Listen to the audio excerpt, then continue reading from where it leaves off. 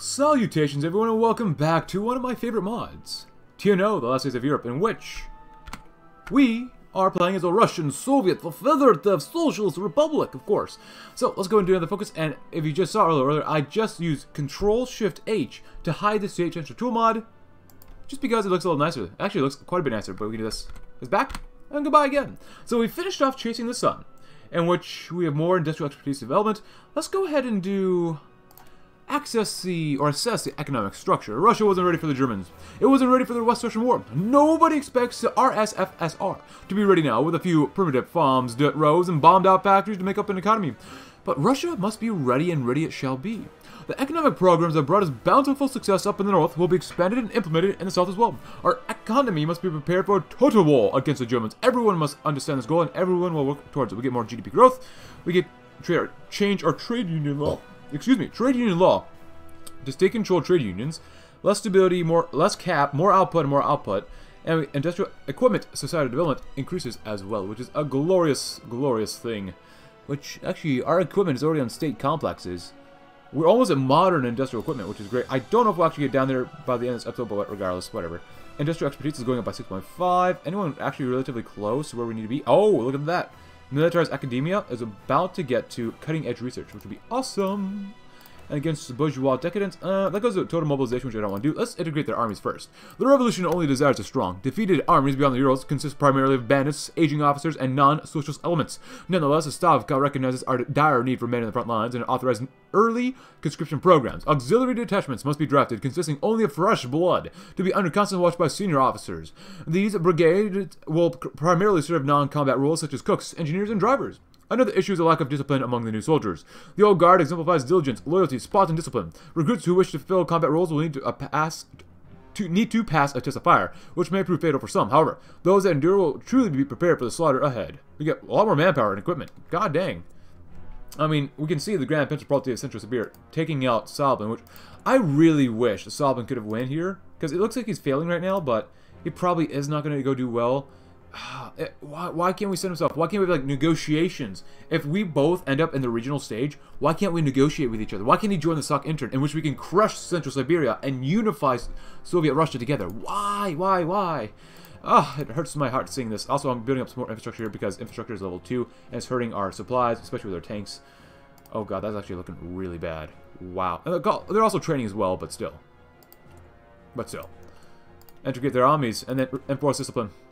Reports confirm that recruits do not yet understand the meaning behind war. We do not fight for material wealth or glory for that matter. We fight for the revolution. From the lowest cadet to the highest marshal, everyone is expected to sacrifice themselves for the greater good.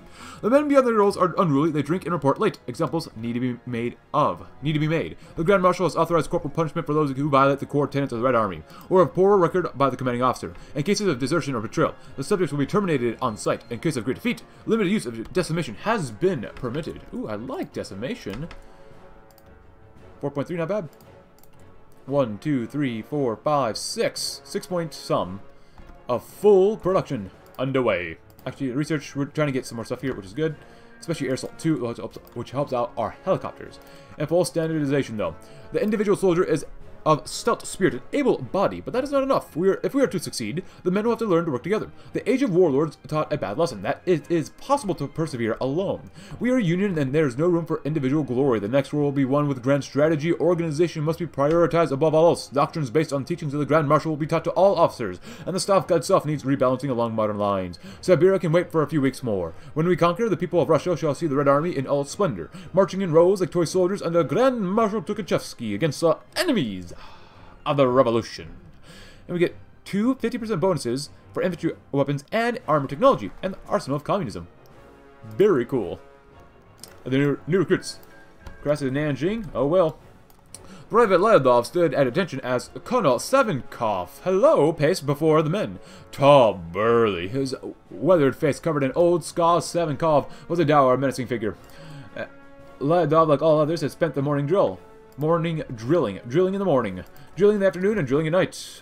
Lyadov had just had about enough, as did so many other men. They were all seasoned soldiers who'd seen their fair share of combat in West Siberia, yet Tukhachevsky's officers treated them as if they were fresh recruits, subjected to endless drilling and the droning of political commissars. Not good enough, Savinkov said, as he always did, his voice calm and even. You are lethargic, dull, and undisciplined. You will run the drill again. Ladov grew angry. They had to run the drill countless times already, each time the exact same as the last. Sevenkov expected the impossible. Ladov gritted his teeth and stepped forward. Comrades, Colonel Sevenkov, he said, facing forward. Permission to speak. Sevenkov looked at him as one would at a worm, pause, and wait for him to speak. Respectfully, comrades, Colonel Sevenkov, why must we run this drill so many times? We are all veteran soldiers and know the drill. A look of unbridled rage enveloped Sevenkov's face as he began to speak, his words tumbling out of an rare display of emotion. You have no idea what you're up against, do you? This is not a ragtag army of bandits fighting for this warlord or that warlord, killing each other over tiny scraps of useless Siberian dirt. This is a Red Army, the last true hope for mankind, and our enemy to the west is the Russian war machine, the most destructive army in human history, lying in wait to finish us off once and for all. If you are not prepared and falter even for a second, they will kill you, your families, your friends, and Russia herself, dooming mankind to an eternity of darkness. So, Private, when I tell you to effing run the drill again, you will run the drill again! I don't know why my voice went that way, but it just did. Who advanced development? Yes. Cool. I'm not even going to read this. Just do whatever we need to do. How's this coming along, too? So, yeah, this is kind of glitched still. Or maybe it's just not in the game yet, which is totally fine. You know, things happen. Yearly contributions? CumCon? That sounds like... HomeCon? CumCon? That sounds like a sticky place to be. Anyways. Oh yeah, these tanks are looking pretty bad right now. We definitely need more tanks. Yeah, it's not looking great. Tank-wise, main battle tanks, we need 400 some. Military austerity, that's fine. Slash it. There you go. Plenty of planes. We can probably spare actually quite a few of these. There you go. That's a little better. Over here. Oh, look at that. OBT program success. Dmitry sighed. He looked at his clipboard. He still had to do another 3 tests before the designers would take another look at the T-64. He was nearly about to fall asleep before the siren cackled to life, signaling yet another test run to occur. Dmitry slumped over even more in his chair, hoping that it would end already. Far from the testing grounds in Murmansk, Alexander Morozov slaved over his blueprints and documents on his desk. A message from Komi had come in from the testing facility that the T-64, what was supposed to be the front's newest tank, had constant engine issues. Oil leakage was constant from the main chassis. The chassis as well had to be scrapped and started over nearly 4 times at this point. Occasionally, Grand Marshal Tukhachevsky would arrive at the manufacturing facility or faculty to examine the blueprints and other plans. He would offer sage advice to the designers, asking about more armor or a longer gun. The designers would always go along with this, making adjustments to make sure that the Grand Marshal saw them doing good work. Just as Morozov was about to send a message back on Komi how to fix the engines, another one had come in. The suspension system was having issues again. As the on-site technicians began to receive Morozov's instructions to repair the system in the tank, the Grand Marshal himself arrived to take in the trial of the T-64. As he toured the facility, he walked past the tank, asking if it always broke down. The site leader shrugged and mumbled a reply before the men moved on. However, as Tukhachevsky walked back around to the testing field, the tank seemed to be moving once again. Dmitry was scribbling down results as fast as he could. For once, there seemed to be no issues with it. He breathed a sigh of relief and radioed to Morozov. It seemed that the tank works, Morozov. Oh, double bonus for armor. That's the next one. Experimental constructor works. Because last time we tried the whole ferment thing and it didn't go so well. Especially when the poverty rate starts to hit the bucket. And for standardization, a glorious legacy. Once long ago, the Red Army achieved the impossible and defeated an empire spanning 2 continents, feuding millions of soldiers, all done with the help of the superior Soviet will. The Grand Marshal evokes the past, or evokes the past. The defeats of the last 3 decades must be erased from the record. The Red Army does not lose. It makes strategic withdrawals that fly the red banner above the heads of millions of soldiers ready for the meat grinder. The cause is just backed up by decades of history, the years of pride. Only once all of Russia is liberated will we allow ourselves a single day to celebrate. After that, the world shall turn crimson. We will be at the gates of Berlin. Veterans of long war, less army experience gain, which sucks. Even less division experience gain, which really sucks. More global population factor, recovery, attack, defense, experience soldier losses goes up. The arsenal of communism. What is the meaning of this? The foreman bellowed, rushing down the stairs from his office to the factory floor below. A man in Red Army's officer's uniform stood at this landing, his way blocked by some of the plant's workers. He was flanked to either side by soldiers, their rifles as yet undrawn. As Victor approached, the man looked up to him and smiled in greeting. Finally, he exclaimed, raising his voice above the cacophony, "Are you the owner of this factory?" "No," Victor responded apprehensively. "I am the foreman. The factory is owned by Mr. Alexander Vitorov. He is not here right now." "Oh, well, it is no matter," the officer replied, frowning slightly. "I am here on behalf of Marshal Ustinov and the State Committee for Defense Technology. May we speak to you in your office?"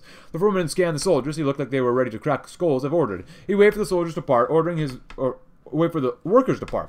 Ordering his men to stay below, the officer followed the foreman out. The two sat across from each other in the office above. Ah, that is much better, the officer began, relieved to be off the noisy factory floor. He reached into his jacket, a pocket, and extracted a letter, passing it to the foreman. In that envelope, you will find orders for the nationalization of this plant and its immediate conversion into an armaments factory under the direction of Marshal Ustinov and the Minister for Defense Industry. Now, usually the state would send a new foreman to oversee this transition, but due to a shortage of skilled managers, you will retain your position. I will remain here to make sure everything goes smoothly. As you can see, the envelope will also contain specifications for a modernized Kalashnikov automatic rifle variant with 5.56 by 39 cartridge and guns, the foreman asked. Deeply confused, yes, the officer responded, smiling. It's all in the envelope, but for God's sakes, this is a shovel factory. And yes, it is now a rifle factory. See how it works, foreman? See? Beautiful. Construction, more and more construction. Oh, this, man, I wanted such a good ending to happen, but, Sablin, I mean, I guess they could have gone through, like, console commands and tabbed over and given them stuff, or, you know, whatever, but, I don't want to mess with the game too much, you know. Oh, my bad. Oh, Yemen and Saudi Arabia are killing each other. Oh, and Sudan is on fire. Egypt is, you know, whatever. Who cares? How's Burgundy doing? Well, they would be doing okay. Oh, yeah. Oh, they sent volunteers to Yemen Arab Republic, huh?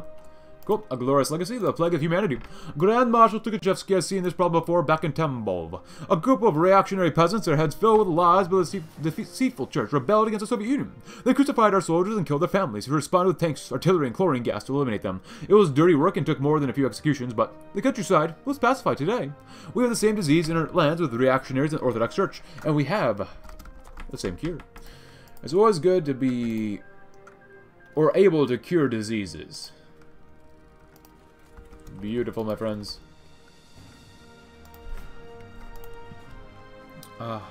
So many divisions.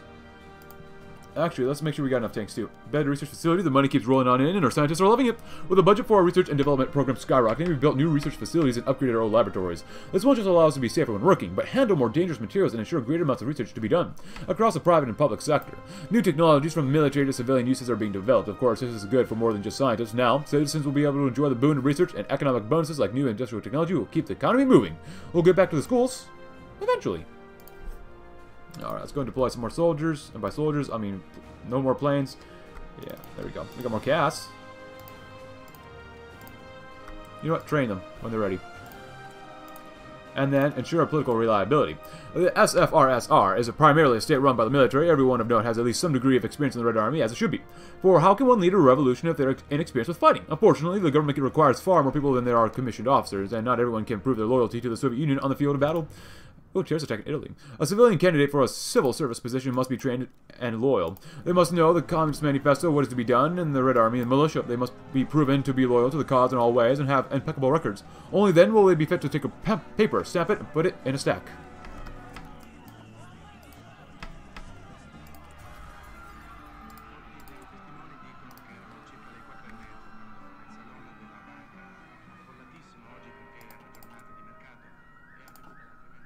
Cool. The Bakali Massacre. Captain Gusarov and his unit nestled themselves halfway up a mountain looking down at the town of Bakali, the tree line obscuring them from the people below. The partisans have been sloppy, allowing him to track them through the forest back to here. Using binoculars, he saw dozens, maybe hundreds of them walk about, guns slung about their backs, talking and interacting with the townsfolk. They evidently felt safe here, safe enough to walk around the streets without fear of reprisal. The townsfolk were almost certainly supporting them.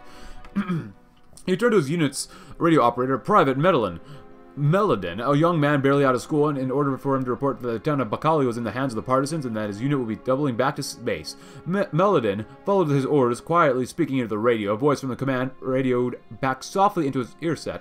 Just as Gusarov was about to order his men to prepare to leave, Meladin turned to him and a look of confusion across his face. "Captain," he said, placing his hand over his microphone so the command could not hear, "they're asking me if we are downwind of Bakali. Why would they be asking that?" Sheer terror gripped Gusarov. What had he done? Even without waiting to give his men an explanation, he ordered them to pack up and move. They marched them hard and fast further up the mountain, as high as they could go. As he expected, the plane arrived in less than an hour, flying fast over Bakali. As Gusarov and his men turned to watch, it dropped a single payload directly on top of the town before turning up and away. It was only a few short moments before the deathly white smoke began to rise along with the screams. The next day, once the poison gas had cleared, Gusarov took the unit down to Bakali. The bodies were everywhere, some caught trying to flee the town on foot, others waiting to die in their homes, all clawing for air as they died. As they reached the center of the town, they came across Bakali schoolyard. Before anyone could stop him, Private Meladin took out his pistol, put it to a temple, and pulled the trigger. A shame, he was a fine radio operator. I feel like I've read that one before, actually, or something very, very similar to that. in another campaign for Russia, but whatever. Somehow we're actually down now to 6? What happened here? Oh, special projects, that's what's up. That's what's up. Ensure political reliability. 16 days left. That's okay. Against the bourgeois decadence, our party's proud banner. It is not enough to merely fight for wages, said Lenin. Russia needs an organization that will promote the values and glories of socialism. It would not be enough to have a strong military, says Tukhachevsky. It must have a strong and organized civilian front to march beside it. The solution was the VKP. The Communist Party will educate the peoples of Russia of the need to liberate the world from the clutches of Nazism and the forgotten glories of socialism. This formidable organization will complement the Red Army and ensure its complete and overwhelming victory just like in 1917. Also, I didn't tell you guys yet. Oh, I guess we have some academic-based improvement and some more stability, but I do have a cup of, what was it, Hawaiian honey lemon hibiscus tea. Good stuff, I would say. Pretty good stuff. And we've got probably one more day. Yes, one more day's left. 1 day. Which really meant 2 days, which sucks, but whatever. That is so sad. Soblin. Oh, if only. We're 100% authoritarian socialists, so. Mikhail, doing a great job. Now, Jelena here is looking pretty good. Experience gain minus 10%. I don't really care that much. Not bad, not bad, not bad. 3 days left for better motorized equipment. Not bad.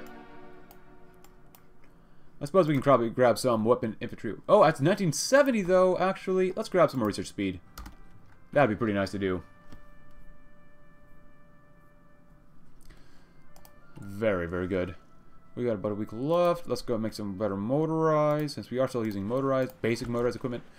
We got 8 days. Yeah, that's fine. And against bourgeois decadence. Nobody believes frivolity or needs frivolities in daily life, especially if one lives in a social society like we do.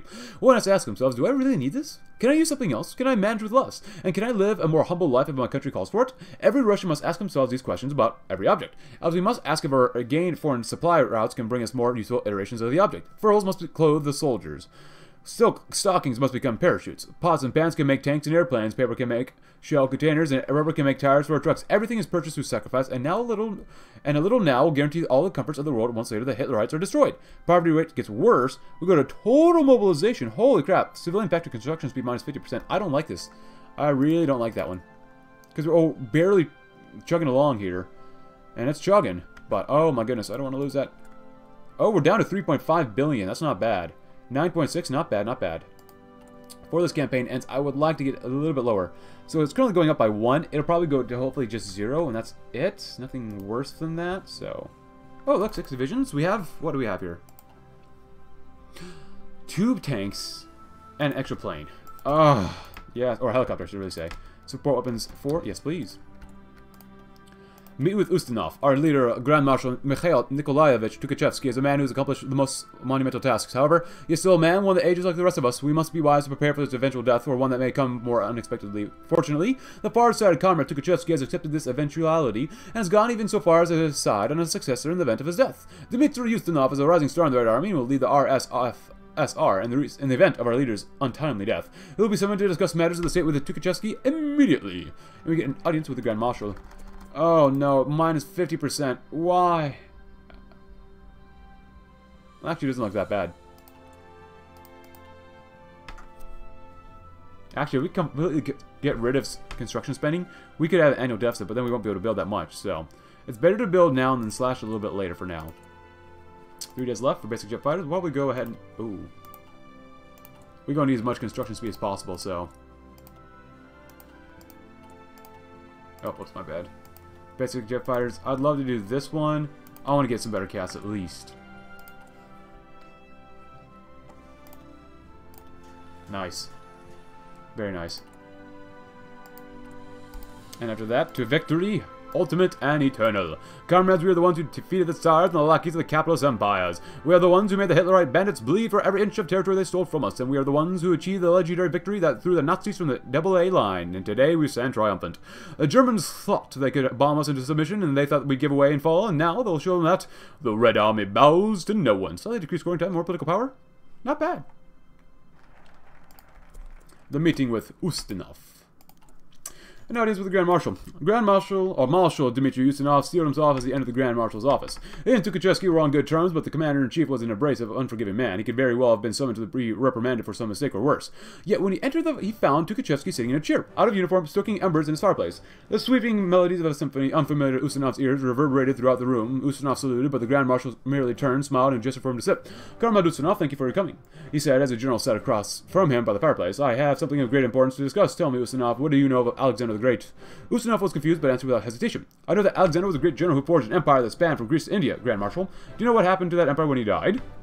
Tukhachevsky responded, looking at the general intently. Ustinov shook his head. It fell apart, torn to pieces by his generals as they squabbled over his corpse. Within a few years of Alexander's death, everything he had built turned to dust. I do not intend to make the same mistake, dear Ustinov. That is why I plan to declare an heir in advance of my death. The realization of what he was getting at hit Ustinov like a brick wall. He intended to name him heir. He continued to listen, too shocked to speak. You will be that heir, Ustinov. I know I have perhaps not communicated my respect for you as well as I could have, but I consider you an excellent general and a loyal comrade. You will make a fine Grand Marshal. I do not know what to say, Grand Marshal, Ustinov responded, stumbling over his words, as 1,000 thoughts rushed through his head. I am deeply honored and moved. Tukhachevsky laughed. Do not worry, dear Ustinov. I am not dead yet. There's still much to do. May he long live. Or, long may he live. I have probably some sort of slight dyslexia. Oh well. Come on, keep building. There's never enough construction in the world. And Veterans of the Long War we still have. And we don't get any more daily army XP. Well, that sucks. That's alright though. And once we get this one done, there probably is another event. So how is this kingdom doing? We have a total of 34 infantry divisions, which is not bad. They have we're gonna kill all that manpower off probably. Oh, is this national spirits we can see? Or is this... Oh, yeah, we can see this is social development. Not bad. That's kind of cool. Let's see how many divisions does he have. So 30,000 manpower, up to 59. That's not bad. He might have up to 20, as low as 21, but with us being 40 combat width, I think we'll probably do okay. Partial success, huh? Kingdom of Siberia? Oh, probably 40 combat width. Joseph frowned as he hit his rifle for what felt like the 80th time today. He was one of the soldiers selected to partake in the new weapons trial. From what he had heard, the Grand Marshal had ordered a whole new type of ammunition to be researched and developed for the upcoming battles against the German Reich in Moscow. While it gave him great honor, it also took lots of time to prepare. He had to wake up at 4 in the morning to prepare for the day ahead of him, including cleaning his rifle in the past day's uniform. As he jogged up to his station, he looked at the box of ammo next to him that was nearly overflowing with 5.56 by 39mm, the newest type of Soviet ammunition. Well, they had the privilege of having the ammo arrive today already boxed. They had to load it into the magazines. This was the most annoying part of the assignment he had thought. While he knew there was people in the front who would do worse tasks, he thought this could be worse. Some of the other men he worked with had decided to load their ammunition into magazines before they could go to bed with leftovers. Some of the other men decided to load all the ammunition into the magazines first before anything. Alongside him, with just firing the rifle, he needed to always write down his thoughts and the results of each magazine of ammunition. As hours went by, he wrote down even more and more. After lunch, he looked at his notebook. 15 pages had been filled with his notes and results of each magazine. So far, he had 12 jams and 2 whole magazines. He had to clear the cartridge out before loading it once again.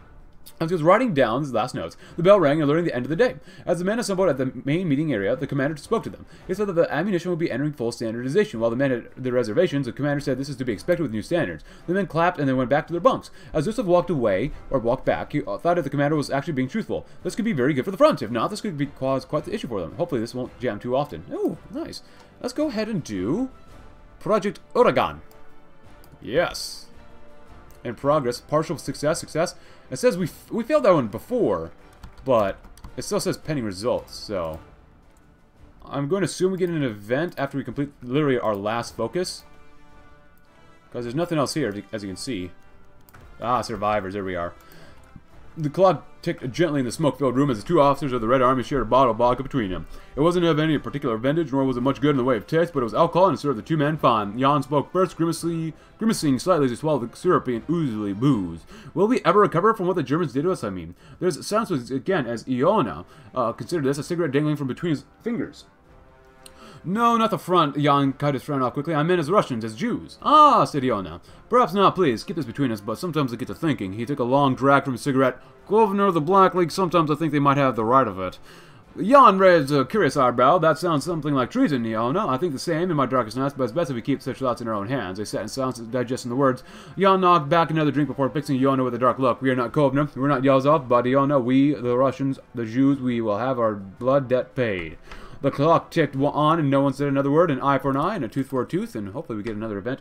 But if there is no other event, what we're going to do, it's already March 70, but we have to wait till 1971 to prepare for the Reunification War, in which, well, I'll just probably just go ahead and get to that point right now. So, right now, we're not at war yet. It's only September 7th, but we've got Project Oregon inconclusive. The BM-21 began to grunt as it was attempting to go up the hill. Afar on observation deck, the Grand Marshal frowned. Had he not invested enough money into making the next generation of rocket artillery for the front? He was puzzled. From what he saw in his reports, progress seemed to be steady, with milestones being reached. As he saw, however, some corners had to be cut to make it ready by this deadline. Inside the testing facility in Comey, the staff was in a state of disarray. While they had some good trials and firing tests with the BM-21, it had a mountain of issues. The designers had meeting after meeting to discuss these developments, with most ending in arguments breaking out. It felt sometimes that the whole project would collapse in on itself, making the rift between designers even wider. However, usually at the end of the day, someone would suggest a quick fix, hoping it would hold. While these had been optimistic at first, they soon took a nosedive for the worse, even with more arguments erupting over the budget. Some days, after hours of work and discussion, not even a single fix or change was made. All was in the life of the Project Oregon development.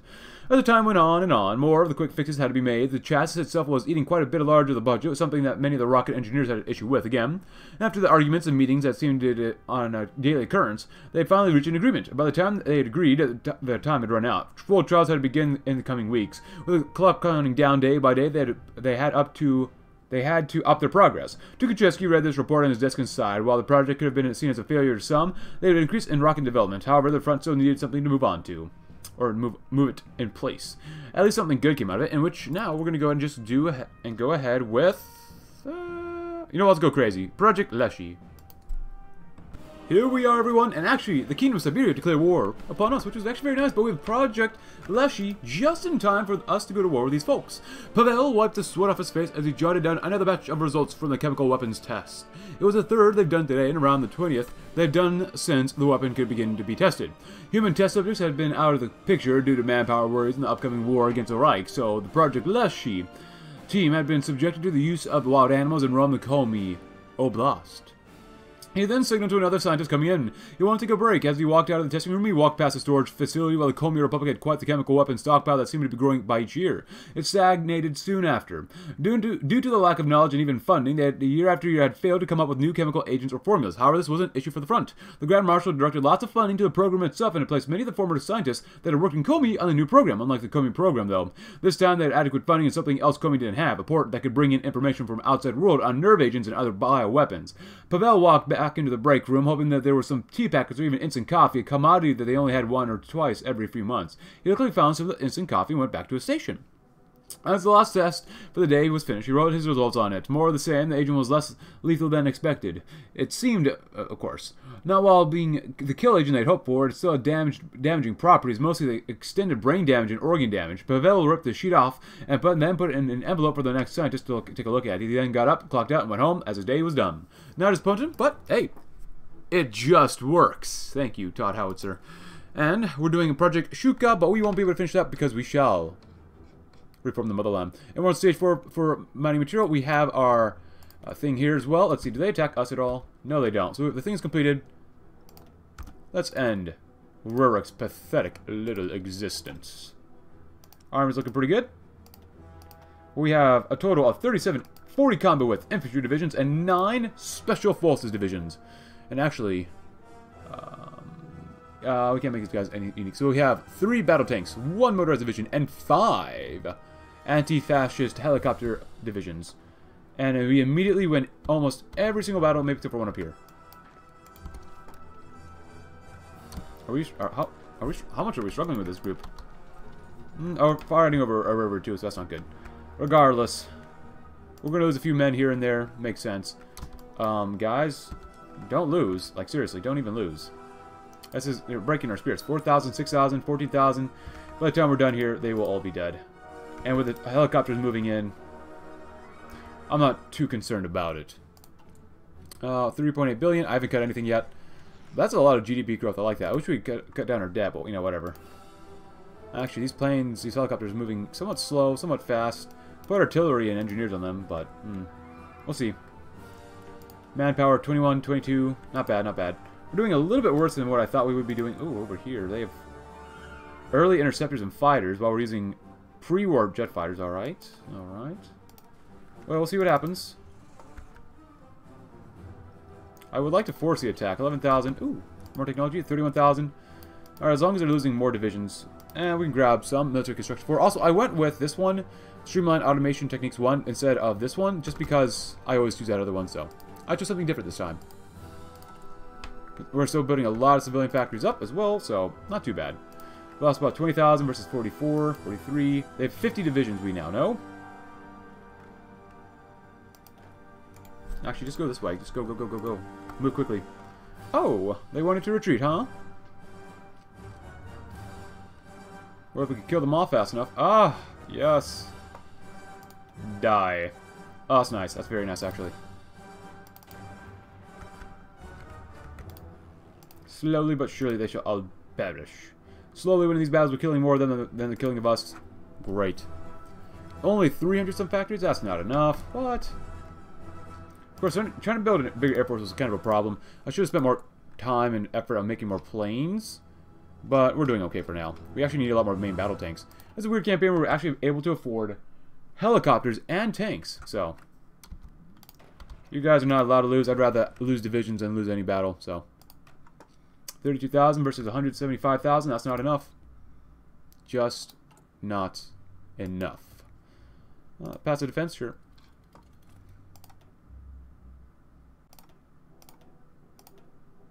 Pause all that stuff. We want Siberian Kingdom done. Civilian budget boost at this point. What if we slash it? Goes down a little bit more, goes down a little bit more, goes down a little bit more. There we go. That's better. 1, 2, 3, some. That's still not bad. We've lost about 53,000 versus a third of a million. Not bad, not great, but not bad. I haven't lost any divisions yet. Yeah, it's a little disappointing that we can't just march straight in, but whatever. Kill every single one of them off. Over a third of a million have died. We'll probably lose up to 100,000 in this war, maybe a little more. They still have 12,000 manpower, but I don't think they'll be able to do too much against us. There you go. Build that one up faster first because it's getting close to being done. Yeah, it's just better if you just manually control the choppers so you can move so quickly. I should have got some logistic companies too. That probably would have been helpful, actually. It's alright, though. Oh, well, probably... I'm going to assume up to 150,000, maybe. Revise the casualty count. We have more divisions than them now. They have taken almost 400,000 casualties. Which is good, which is good. Come on, helicopters.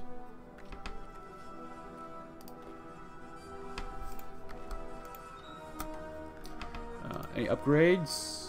No, it's level 4 though. That's nice. Good. Another division destroyed. Actually, how close are they to capitulating? Halfway. Not bad, not bad. Oh, Rurik. What national spirit does he have?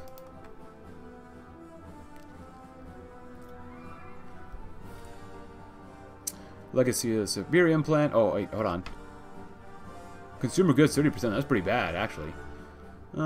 Esoteric Kingdom, Revolutionary King, New Sobor. We have plenty of enough manpower. Royal Union's shackled. Cool. Signal companies. I guess they got signal companies too, huh? That's alright. We can throw them on here if we really want to. There you go. Makes it a little better. Why not? Now our guys actually should be able to hit harder. That'll be good. Can we throw them on here as well, maybe? Yes, we can. Very nice. Very, very nice. Kemerovo is ours, which is great. Don't let him go anywhere. Come on, guys. Don't let him go. Don't let him leave. Black market arms trades increases. Yeah, we've lost quite a lot more guys than I thought we would. This is disappointing. I'll be honest. It is quite disappointing. I thought our soldiers would be better than this, but I guess not. And you're just sitting there. Absolutely shameful. Shameful. I thought we said not one step back. Why are you stopping? There can be no stop. Yeah. Oh, Rurik. 2/3 of a million. Now he's got to be out of manpower, right? Yeah, he's out. He's lost a few more factories. We've pretty much at least double his army size, which is nice.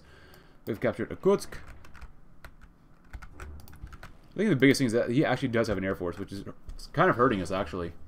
He has quite a few interceptors, which kind of sucks, but whatever. Maybe next time I'll use some anti-air or something like that. Oh. Increase military spending. Slash us a little bit more. Pay off a little bit more of the debt. There you go. And we're barely making anything, but that's fine, whatever.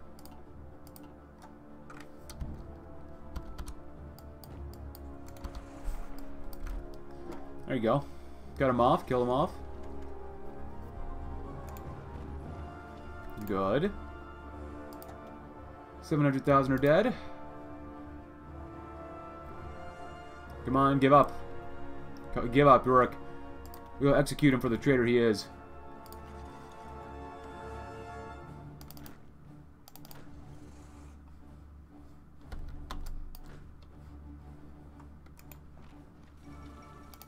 Well, you can't win, huh? That sucks. They're only motorized. There we go, let's do it again.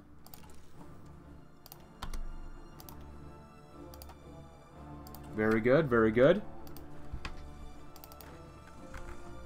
Force the attack. Tons of breakthrough, tons. Italy acquires nuclear weaponry. Black market trade increases, I don't really care.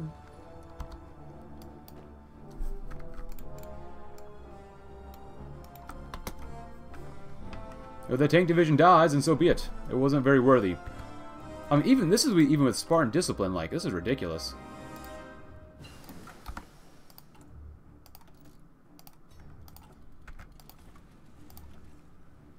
Come on, just give up.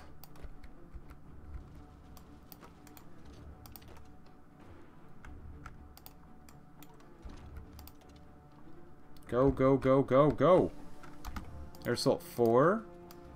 Let's grab some more anti-tank and hardness and such like that. Good, kill them off. And you, yep, that's good. You guys keep attacking. We'll get there. My god, you are so slow.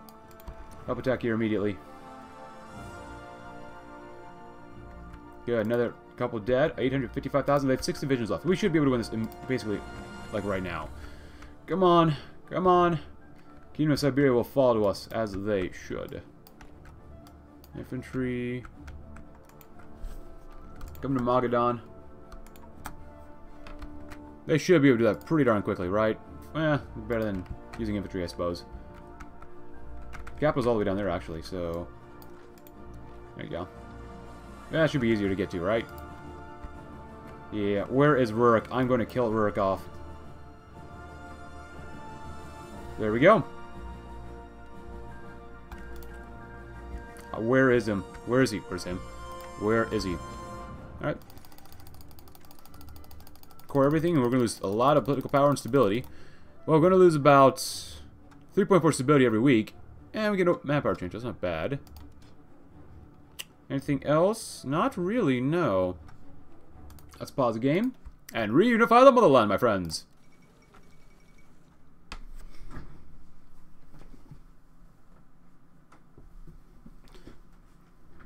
The rebirth of the Soviet Union. If you'd like to read about this, go right ahead. Tukhachevsky has done it. Krasnaya Armia Vise Silny.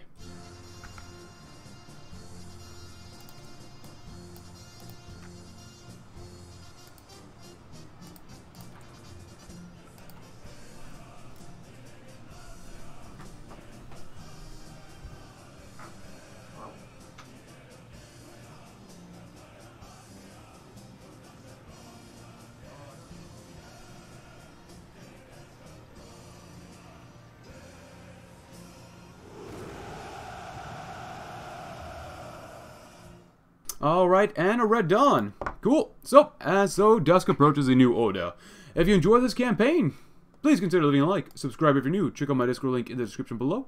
And I will see you tomorrow in a different campaign. Thank you for playing, and thank you for watching. Have a great rest of your day.